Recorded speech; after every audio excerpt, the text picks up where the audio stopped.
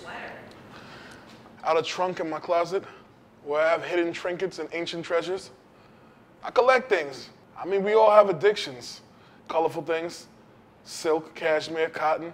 Now that's kind of what my closet is. It's like a time machine, for real. Like you hopped in the DeLorean, you're there with Doc and McFly. I don't plan on giving anything away, except recipes. Let's go.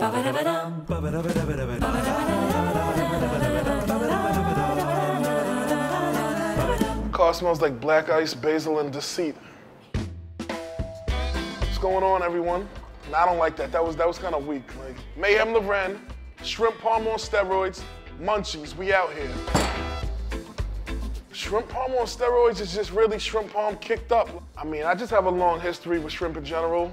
Shrimp is near and dear to my heart, so this is just like a creation, like something I felt like giving back to the shrimp community, to be honest. We're gonna start with the sauce. The sauce is important. If the sauce isn't up to par, the dish isn't up to par. It's pointless to even serve shrimp parm without an amazing sauce. The base of the sauce is simple: garlic and olive oil. We're gonna start with that. Here we have about 10 cloves of garlic. We're not gonna chop them up. We're gonna let them cook, become tender. I'm gonna smash the garlic with the fork, you know? Kind of like a paste. And we'll build on top of that. I'm actually into multiple parms in one. Maybe I shouldn't be talking about this because we're focused on shrimp, but one of the best things my mother ever did, she used to make chicken and eggplant parm. We have fresh oregano. We have dry oregano. To be honest, the reason for doing that is simply because I'm not into giving up on the past. So I used to only use dry oregano, and then it's like, okay, now I met fresh oregano. Yo, it's the best smell in the world right here. I don't want to completely disregard my past life. We built something, so it's like, and I meet somebody a little better, and then it's like, oh, act like I never dealt with you? Like, no, I don't do that. Then we have fresh basil, chopped parsley, bay leaves, cayenne pepper, which isn't really a normal ingredient, but like I said, we're on steroids right here, so that's how we're moving. And salt, sugar, and garlic powder. Okay, so as you see, I threw some fresh tomato in there, fresh tomato, oregano. There's no particular order on how to do this. I cut these a little smaller because there's no rule book, and I felt like cutting them a little smaller. You know what? I'm cutting this one in half. It really doesn't matter. Bang. You gonna tell me that's not fire? I like doing the same thing to the fresh tomatoes that I did with the garlic. I like to cook them down a little bit, give them a little texture, a little personality before I just blend them in with the other tomatoes. Basil. We go heavy on the basil, I'm into it. We just rip it. Don't ever put a knife to basil, that's disrespectful. A little fresh parsley. You can put a knife to parsley. You can put a knife to most things, it's just basil's to be ripped. Oregano. I never gave up on you, kid. Cayenne pepper. I might add more than this a little later. It's great that I don't have a spoon. I'm mixing this with a fork, by the way. No, I'm not complaining. I'm just showing how I get things done. We use what we have. Now, we're gonna throw in the canned tomatoes with the help of a fork. Not that I really measure anything, but we'll measure the salt. I don't like to go crazy with salt. Why? Because salt is the black man's kryptonite. All right, so we're gonna, steroids, crushed red peppers. We're good. It looks like a lot, but there's a lot of sauce right here. It'll be spread evenly. It's not too bad. That's kind of like 1 flake per teaspoon. What I forget? Garlic powder. Yeah, it's a different flavor, but it's a different element too. Like, it kind of changes the consistency somewhat. It thickens it up. And I got that from a man who uses fresh garlic and garlic powder when he makes mashed potatoes. So I took that jewel, put it on my chain, and applied it to something else that I'm doing, you know? I mean, I put a pinch of sugar in now, just because. This is amazing. We could let this cook for a while, give it a taste test, and see what needs to be added or adjusted, if anything. Now I can start getting it cracking with these shrimp. Phase 2, the breading process. Actually, I don't know. So I should cut these first, right? Rewind. We're gonna cut these first, then we're gonna bread them. We're not gonna bread them with a shell on them. Yeah, just cut them down the middle. It's easier to peel that way also. You pull the vein out, or whatever that might be. And you see it's butterflied perfectly. I'm breaking eggs because that's phase one of the process, of the breading process, of the procedure. Oh man, I got a little piece of shell in there. And that's how easily a problem is fixed. Everything's not the end of the world.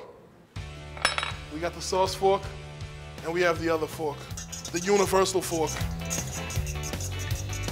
360 with the wrist, boy. Now I'm gonna tell you a secret. Come hither, Jack.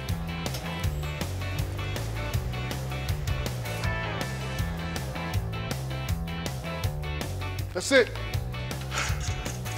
Adding just a splash of milk during the whisking process doesn't do much of anything. I just wanted to break up this sequence and show the back of my sweater too, so here we are. For some people, when they bread things, they'll egg dip, flour, dip again, breadcrumbs. That's not like too much of a coating for me. We don't really need to do that. Shake a little flour in here, mainly breadcrumbs. Wait a minute, these aren't on steroids. Had to fix that. Oh my. Here's what we're doing. We dip, and we place. It's just a light, flaky coating. You don't want to go overboard with the breading. Like, I hate that when you go someplace and you get something breaded and you're like, yo, where's the actual shrimp or chicken or whatever it is under the breading? Like, nah, not in my kitchen. Now back to the frying process. Traditionally, people deep fry. We don't have to submerge anything in oil. We can just flip it, give it a little tan on each side. You don't want to overcook it because we're putting it in the oven after, and you'd have overcooked shrimp, and who wants that? Not me or any other member of the community. We're gonna find our trusty fork, utensil of choice. I like to bring attention to the fact I'm still using a fork. I give it a quick wash while this is in the oven. I'll eat with the same fork. That's what I do in my house. And I'm usually shirtless doing this too. I mean, look at these. It feels so good to make the community proud. Now, I'll tell you the secret, man. Beyond the sauce, beyond the quality of shrimp, it's really about the sweater and the fork. Usually I do a fast spin, but I really want you to see everything that's going on.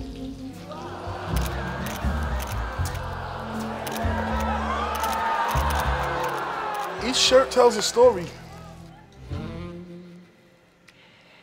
This is kind of like a silent section. I don't even want to speak on this. I just want to demonstrate. So as you see, all right, we have the whole bottom of the pan covered. Sauce on the bottom, sauce on the top. And then we get to the cheese. You know, I just realized I forgot a step. Generally, before I put the sauce on the shrimp, I squeeze a little lemon on them. I'm sure it'll work out the same. Fresh mozzarella. Same cheese, just shredded. One thing about the cheese is I like to brown the cheese a little when we cook it. I like it like the color of Reggie Miller, a good golden brown. And here's when we get back to the steroid part of it. Get another layer of sauce on top of this. And we do the same thing again. This is a mess, you know? It's like a beautiful mess. It's kind of like anything I make is not about being equal or symmetrical. There's about 600 shrimp in here. Again, take a look at this. Show it the respect it deserves, Jack. And we throw this into the oven, preheated at 350. We'll leave that in there for about 20 minutes. Shrimp parm on steroids, grand finale. Come on, celebrate, get excited. Ooh.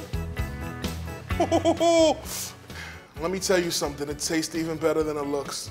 Little chopped parsley, garnish purposes, black pepper, because it's on steroids. And there's really not even much more to say about this. Can we try it? Can we eat? Same fork, let's rinse it. No soap, because you don't want to rinse off the history. Let's get this gorgeous corner right here. Oh my.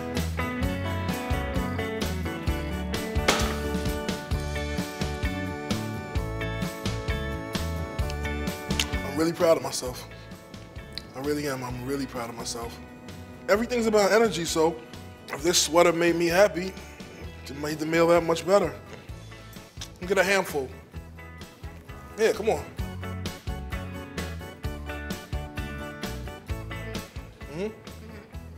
We're here? We're here.